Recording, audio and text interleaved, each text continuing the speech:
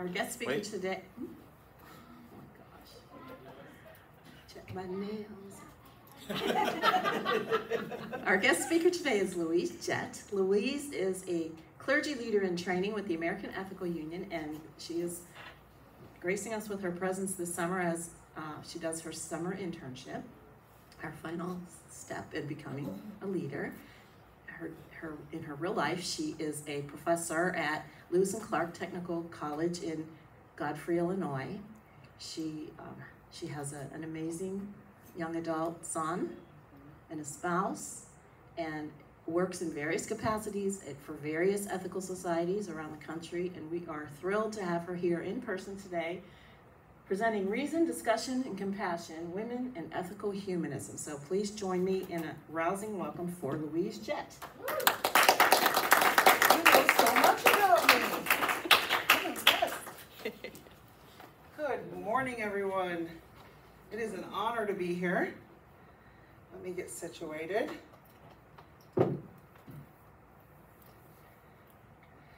This is the second in-person platform I have ever given. And even though I teach, and I'm not nervous when I teach, I am nervous about public speaking. So I know, I can't get over it. I'm trying. Okay, let me pull up my notes.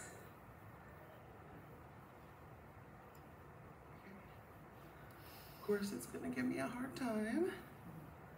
Here we go. Okay.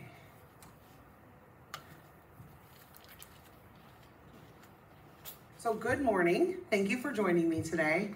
I am really honored to be here, and I want to share with you some of the amazing women that we have in the ethical culture movement. So in March, the Missouri Women's Political Caucus held a multi-religious panel about the variety of religious beliefs around the issues of abortion and reproductive justice. An Ethical Society of St. Louis member, Allison Heil, was on the panel.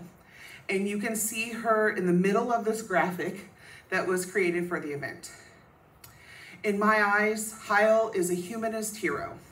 She is the retired executive director of a statewide organization that trained adults to be better sexuality educators. She has worked in the fields of abortion care and sexual health education for more than 30 years. She's a founding board member of the Missouri Abortion Fund and their current board secretary. She is a champion for reproductive justice. During the panel discussion, which took place on Zoom, panelists of various religious faiths shared their religious views on abortion. And I was so thankful that Allison was there. She represented ethical humanism perfectly. Some of the panelists expressed that their religions favor a woman's right to have an abortion with few or no exceptions. The religions of other panelists called for some limits on when a woman could terminate her pregnancy. But Allison, who is a self-proclaimed abortion nerd, asserted that our movement supports the woman's right to choose regardless of the circumstances. And she expressed a life stance that centered the autonomy and humanity of women. She made it clear that supporting action to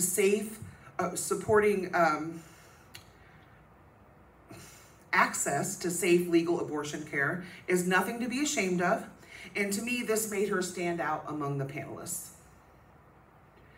During a platform Heil gave on abortion access, post-Roe, earlier in this programming year, she stressed the need for us all to talk about reproductive rights. It was last August. She said, "We can speak so that others can hear us. It is time that we stop being worried about whether we will be thought poorly of and take back the high moral ground. We have to outshine the opposition. Very few people believe in government-mandated childbirth, and yet that is the power that has been given to the states." During the panelist discussion, Heil led by example, and she shined so brightly. I teared up. She made me so proud to be an ethical humanist.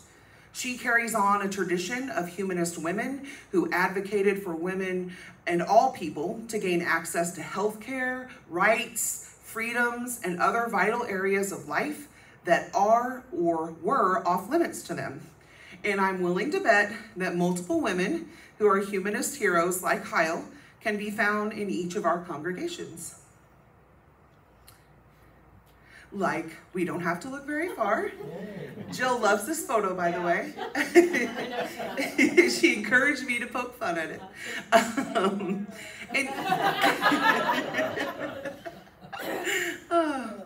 So we all know and love Ethical Society Mid-Rivers member Jill All, and she began her volunteer service following a 30-year teaching career when one of her own children came out as a member of the LGBTQ+ community. She is the founder of St. Charles P. Flag chapter. Since its founding, Jill estimates that the St. Charles P. Flag chapter has supported more than 400 families. She was also a regional director of P. Flag National for one term, which is a volunteer position. She is the current president of the Ethical Society Mid-Rivers and has served on the American Ethical Union Board of Directors. She also served as the board vice president of the LGBT Center of St. Louis and co-founded Pride St. Charles. Jill also founded National Transgender Children Day, a day to honor transgender children and families, which is celebrated on October 26th. People who are parenting transgender children can post their photos on social media. The day can be promoted in communities, and it helps shine a light on this brave and amazing population, which we really need right now. She was named a Woman of Achievement for her social justice work in 2019, and I was just so impressed the more and more I learned about her. She obviously knows how to get stuff done. She's kind and warm. I admire her intellect and drive very much, and her compassion makes the world a better place for all people. She inspires me.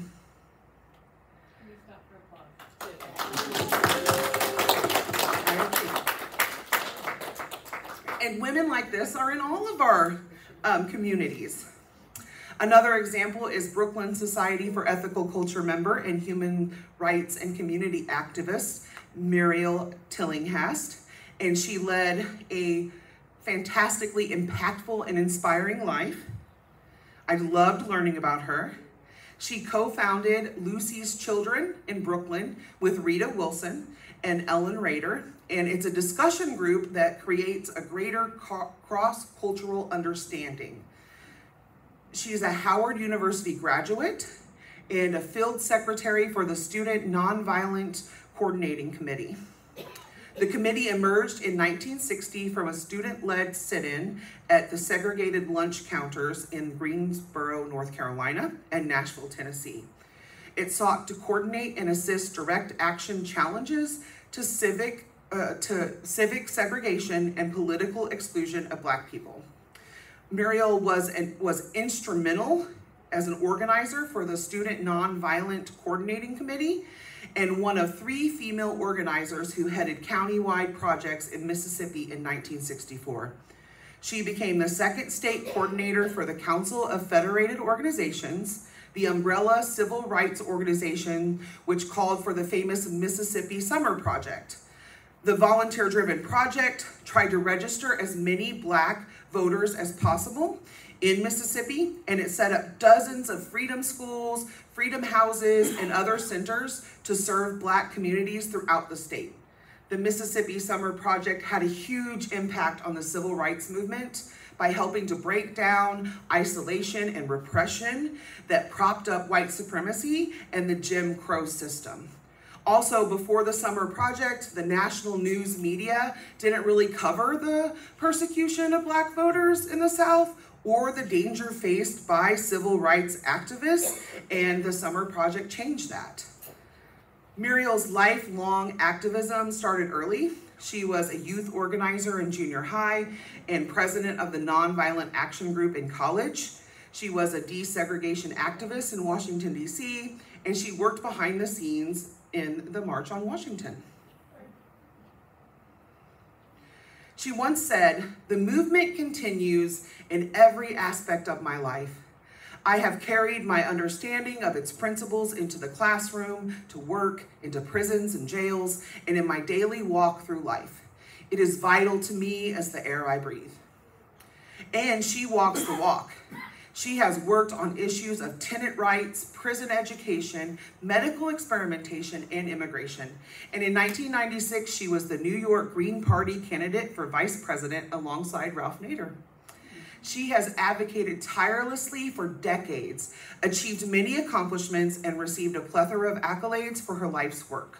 Far too many to mention here, but she's an outstanding example of ethics in action and the kind of woman that our movement cultivates.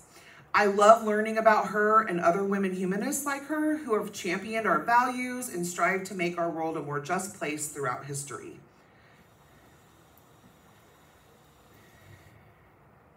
Women like Cora Calhoun Horn, grandmother of dancer, actress, singer, and civil rights activist Lena Horne, who attended the Brooklyn Society for Ethical Culture, which is a very diverse society and remains so to this day. She attended with her grandmother as a child. Cora was an early member of the National Association for the Advancement of Colored People, which was founded by ethical culture members, and a founding member of the Brooklyn chapter of the National Association of Colored Women in the late 1890s. African American women were often forced to establish their own suffrage organizations, and the National American Women's Suffrage Association, the dominant white suffrage organization, actually excluded Black women from their conventions. In suffrage parades, Black women were forced to march separately.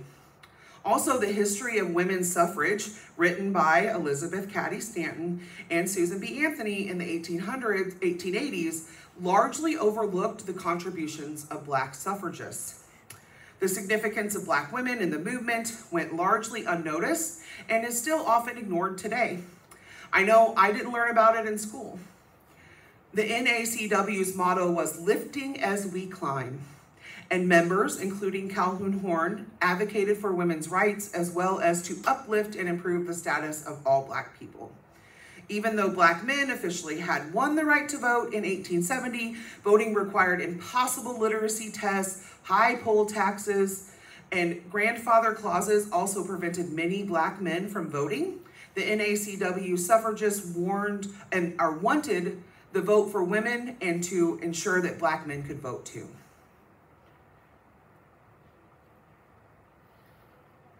During World War I, in collaboration with the Brooklyn YWCA, Calhoun Horn led a Red Cross unit that created and repaired bandages.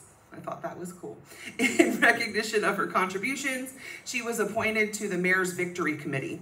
She also held many leadership positions with the Brooklyn League on Urban Conditions and the Big Brother and Big Sister Federation. Calhoun Horn actively worked for Black and women's causes all her life. Her husband, Edwin Horn, wrote of her, "Service was her religion. She enjoyed life to the fullest and was not forgetful of life's responsibilities." This resonates with me. Ethical humanism is my religion. I consider myself a congregational religious humanist, and I try to cultivate joy as I focus on ethical action. It's not always easy. And as a leader in training, I appreciate all the hard work and dedication of the women humanists who blazed the trails that led to opportunities for women to become leaders within ethical culture. A movement that wasn't always keen on membership, let alone leadership for women. Digging up some dirt. No. Founded in 1876, the New York Society for Ethical Culture was the first ethical society, and women were excluded from membership. Instead, they were allowed to join a ladies' auxiliary. The Chicago Ethical Society allowed women to be official members when it was founded in 1882, and they kind of led on this movement on this front.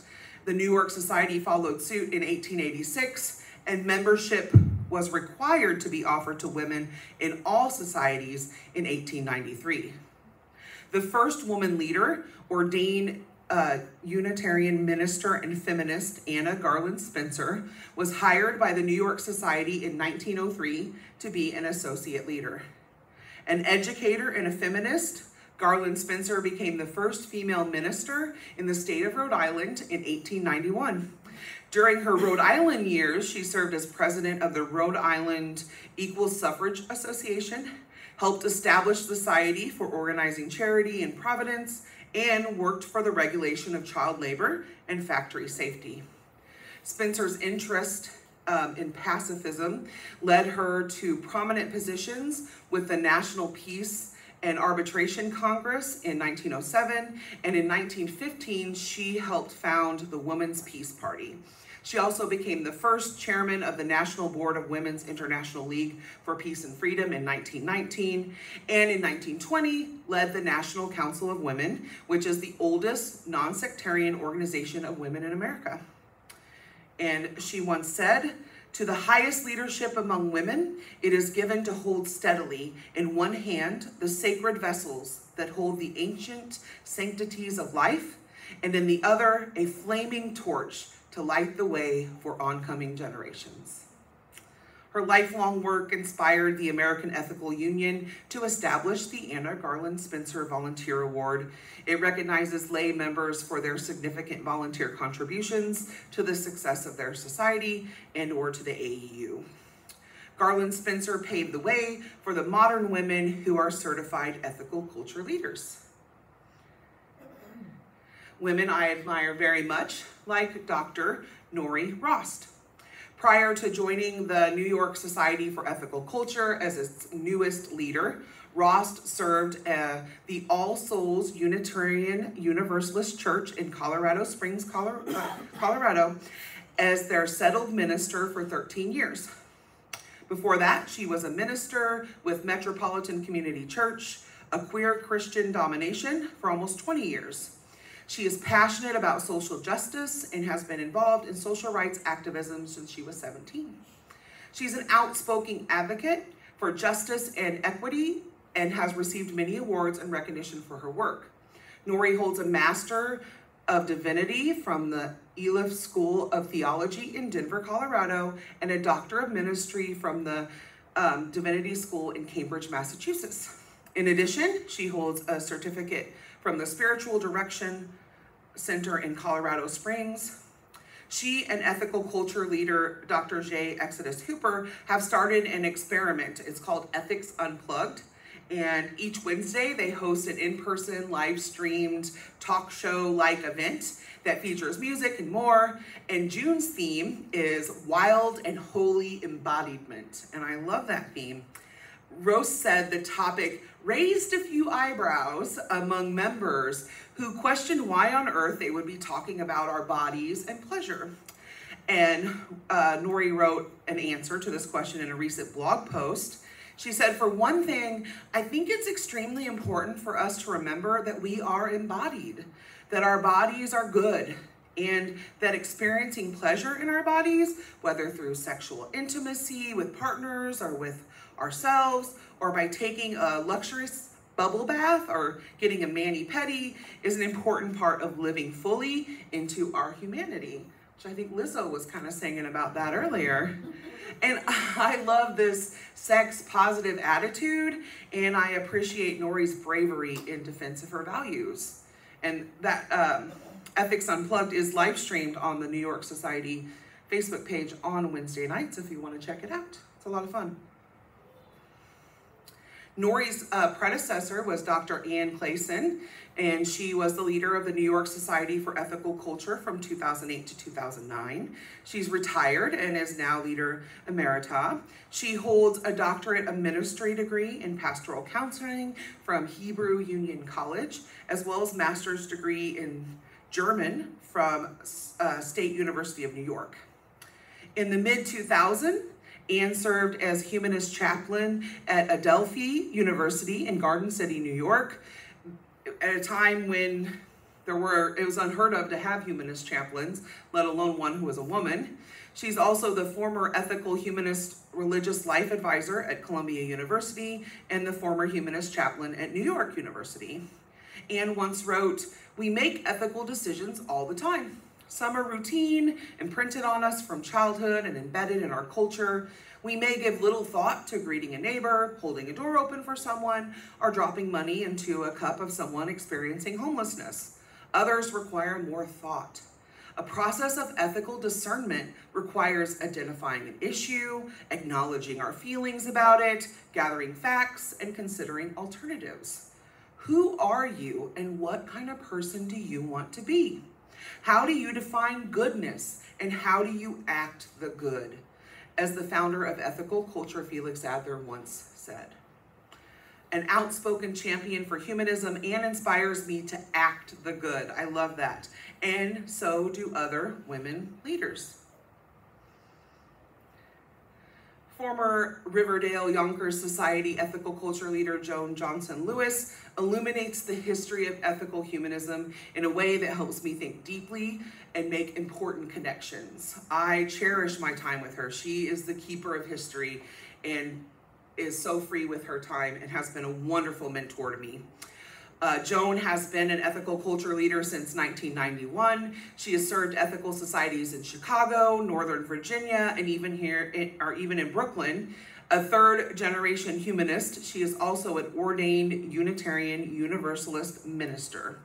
She earned a Bachelor's of Arts in business and received a Master of Divinity from a theological school. She's a prolific writer, and for almost 20 years, she's published many thoughtful articles on thoughtco.com's women's history site. And for more than 25 years, she's maintained a quotations website. It's called Wisdom Quotes. She manages a popular women's history Facebook page. A quick Google search of her name, and you will see that she is cited all over the internet. Joan recently wrote, "As human beings, we are hardwired to connect. We are social beings, adapted to live in groups. Our development of language made even more possibilities for connection."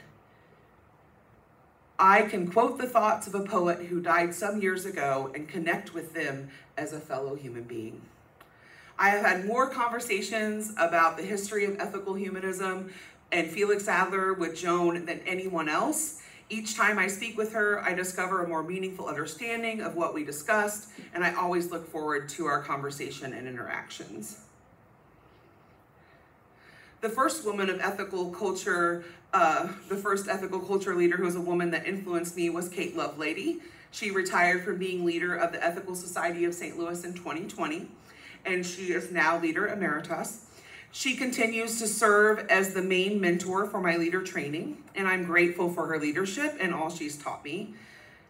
Kate said, "Having a diverse and talented pool of leaders is crucial to the future of ethical humanism, and it's exciting to be a part of that process, especially to mentor new leaders in training."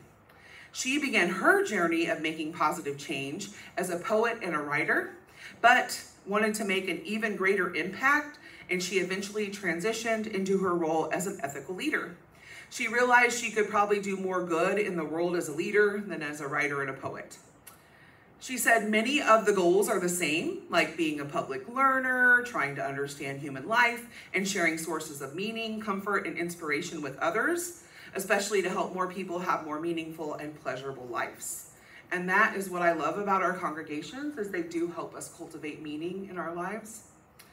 After earning her certificate in pastoral counseling, Kate served as a leader in training under the Ethical Society of Northern Westchester leader, Robert Burson, who was also an awesome leader within our movement. She accepted her first professional leader position in 2005 at the Ethical Society of St. Louis after 4 years of study and internships through the American Ethical Union Leader Training Program. Kate spent 10 years as the single clergy member person for the St. Louis congregation, and for the next 5 years with Associate Leader James Croft. I took this picture of Kate at the Art Museum. I personally watched her in action, and she modeled the behavior of an effective, ethical, humanist leader. She presented Sunday platforms and other programming, provided pastoral care and counseling to members, and led the congregation by helping the community live up to the values. There are specific platforms that I recall of Kate's when I need them in my times where I'm struggling or facing challenges. She helped members cultivate meaning and bring the best out in one another while appreciating the uniqueness and worth of every individual. She was an energetic public speaker and skillful officiant. She said, although they are also sad occasions, some of my favorite times at the Society have been presiding at the memorials of members, hearing about their early lives and stories by family and friends, and getting to celebrate their legacy. I have met so many amazing, inspiring people here, and not just those who've done great deeds, but also those who've simply tried their best to be good people and do their part however they could. Lovelady told me that the most exciting thing about a humanist community is that it is truly shaped by its members. She said, a society can be anything its members decide it can be. Do anything its members want to do. And if you don't know that you need this community now, joining will ensure that it'll still be here when you do need it. She stressed the importance of leaders who can listen and be non-judgmental. In fact, she told me one of the most important parts of providing pastoral care is acting as a non-judgmental presence, a person someone can tell anything. She taught me that leaders should help congregation members navigate feelings, become more open to relationships, and not take things personally. I know I could work on that. Lovelady played a huge role in me wanting to become a leader myself. Her platform talks were full of practical advice and thought-provoking wisdom. They were inspiring. They were empowering. They helped me truly embrace ethical humanism as my religion. I kind of powered up, right? I leveled up. She was the first person that opened my eyes to the difference between secular and religious humanism. She helped me begin to shape my religious humanism, a process that will continue throughout my life because I want to play a role in our future and the future of ethical culture. Throughout our history, the women of ethical culture have met people on common ground to build communities of support and love through inclusion and communication, further proving there is no one right way to live and that we're stronger together.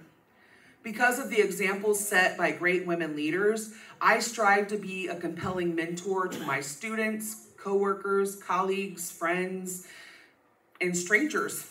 My goal is to help others find their islands of competency, places from which they can draw on their strengths, talents, skills, and passions for the motivation it takes to transform our communities.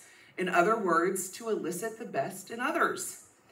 It is an honor to be a leader in training. The opportunity to be a leader and an innovator, spreading humanistic values throughout space and time, and connecting people with the resources and information and support that they need to not only live expressive lives, but also further the growth of humanism, because I do think it can transform our world. This opportunity is not lost on me.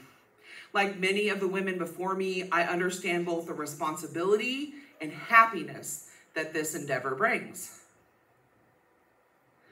When I first began my leader training, the National Leader Council welcomed me during a ceremony. It was memorable. We were on Zoom, it was during COVID, and each leader bestowed upon me a sort of gift. To me, it felt very much like the scene in Sleeping Beauty when each of the fairies blesses the baby Princess Aurora with a special ability or trait. And that may sound silly to you, but I was like so into it. Fellow leader in training, Greg Bonin, thoughtfully transcribed the welcoming words and emailed them to me after the ceremony, and I cherished the entire experience and all the wisdom shared with me on that day. And I want to share with you the wishes and thoughts from our women leaders who were present. Joy McConnell wished me deep compassion. Joan Johnson Lewis paraphrased Geoffrey Chaucer and said, "Gladly would she learn and gladly teach." Martha Gallahue advised that sometimes silence precedes the most creative action taken and encouraged me to now and again take pause. Boy, did I need to hear that. Kate Lovelady told me to take all my vacation days and don't work too hard. She certainly does know me. And Amanda Poppy wished for me the joy of colleagues and friends, especially the joy and wisdom of the history holders. I'm happy to report that all these hopes and wishes for me are manifesting, except maybe for that part about taking my time off. There's just too much stuff to do. Anyway, those words offered on that day are precious to me, and I carry them with me, and I recall them when I need them. In that spirit, I'll conclude my talk with a personal hope and wish that you may carry with you if you choose to do so.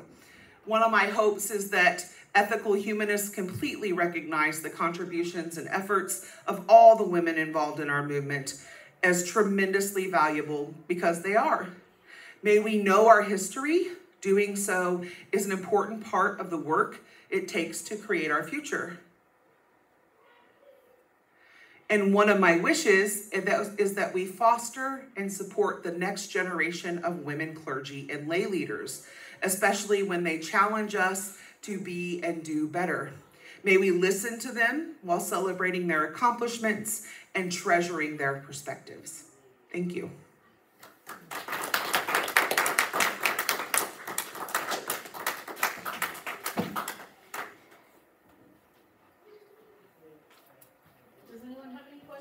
Oh yeah, I just stay up here, don't I? I'm like, who's next? Has anyone in your congregation ever won the Anna Garland Spencer Award?